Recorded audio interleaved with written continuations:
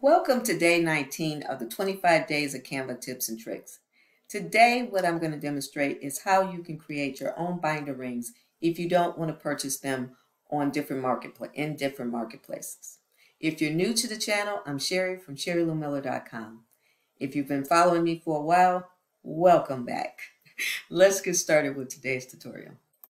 So let's get started demonstrating how you can create your own binder rings inside of Canva with various shapes as well as text.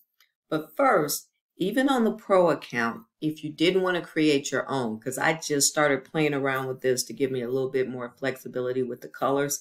So I'm not an expert, but I think it's good to go with this demonstration.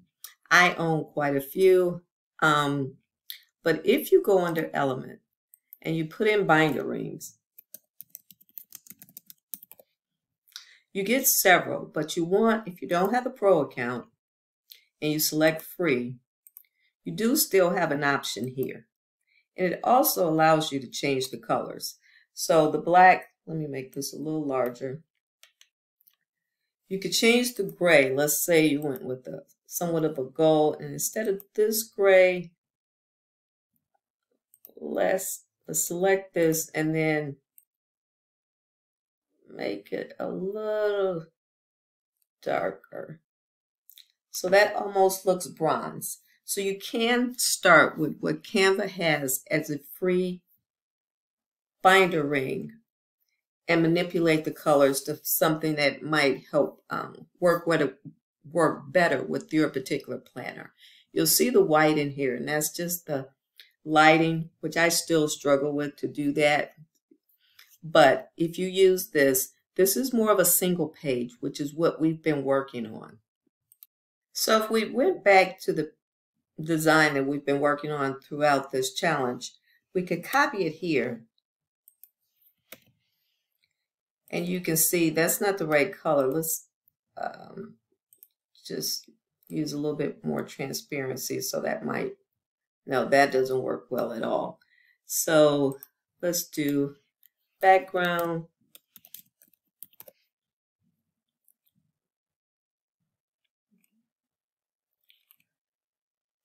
So let's maybe use this red. This will probably stand out more. I'm just going to resize this to fit the diagram. You could crop it if we were actually doing something with this. And we're going to position it to the back.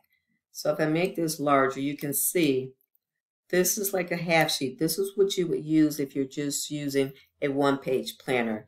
You'd want the rings that only have the black circles on one side, which is just an indication that it's supposedly going through the paper like a binder ring.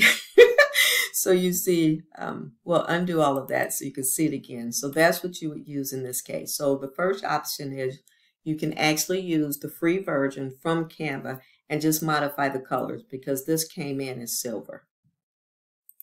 Now, if we go back to these, the two of these are if you had a planner that was open left side, right side, and then you'd have the binder rings going down the middle. So to recreate this particular ring, we're going to use parentheses. And I'm actually going to use the font type Open Sans. I'm going to make that bold. And then I'm going to make a parenthesis. I'm going to make this a lot larger. And that doesn't work, so I'm going to try a different font that will have a little bit more roundness to it. So I use this one, and then I change the orientation. Now to create these are just black circles. I'm going to hit the C on my keyboard, change the color to black, and then resize it. So let me make this a little smaller for the time being. All right. And we're going to resize this. So that just makes it look like it's going through the paper. It's like the little metal ring. Copy it, paste it, put it on the other side. You need to position this to the back. And then you can move this around as necessary. Now that is what I did here. If you want, I'm not very good with shadowing, so I'm not going to attempt to demonstrate that. But there are, this is text, there is the option to put the lift here, which may give it some dimension. So if you wanted to do that, you could. I'm going to copy this and paste it multiple times. So I've added a page, and I'm going to paste this and continue spacing it out, and then we'll tidy it up when we're done. So typically on a happy planner, the classic is 9 binder rings. The big ones are 11. So we're going to do about 10 or 11, see how that works out. That is 3, what is that? 2, 4, 6, 7, 8, 11. Now here, we're going to highlight them all under position, do vertical, and tidy them up.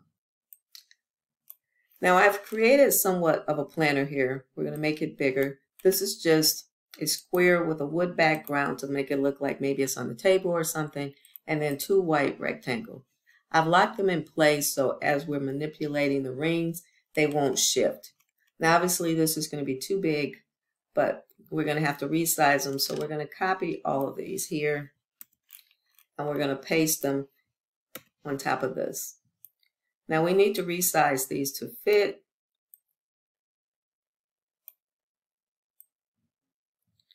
And if we center that, make that a little larger, you can see that it looks like a 2-page document with the rings. Now you can make these any color that you want, because for this background, it's kind of blending in. But when I made the original parentheses, since that is basically a text box, make it whatever color that you would like for it to be. In order to make this style of a ring, we're going to click on the half circle shape. You can search for that in the element. This is a gradient design, so if you want, you can change the color and just make the white the same color. So we're going to stick with the turquoise and go back. And now to do this, those are just circles again. So tapping this C on my keyboard, making that black, resizing it to fit, and then position it behind the half circle. Bring this to the front, and then you have what appears to be a binder ring. Now, in order to use this, we can use this on the same layout that we used earlier here, and we can paste this. Now, obviously, this is too large, so we would make that a little smaller, resize it, and we're only going to do maybe about 5, and then we'll tidy them up, center them.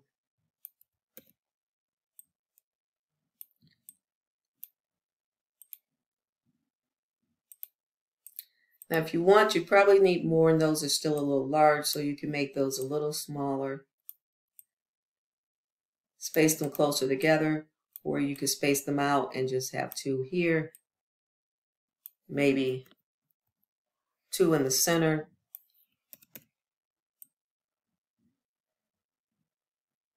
and 2 at the top. So that's how that would look. And it looks like the binder rings and the papers. The planner is open. If you wanted to create your half ring for a single page, all I've done on this is, let me ungroup that. It's basically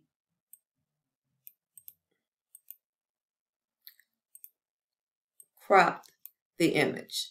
So that was the same half circle that I've cropped and then put just on one side with the black circle and made it look as if it was a 1-page, designed for a 1-page planner.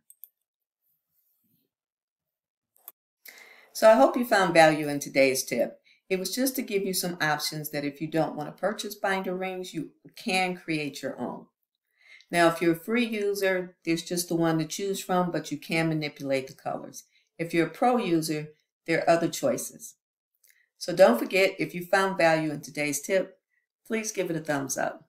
Subscribe to the channel and hit the notification bell so that you're notified the next time I record a video.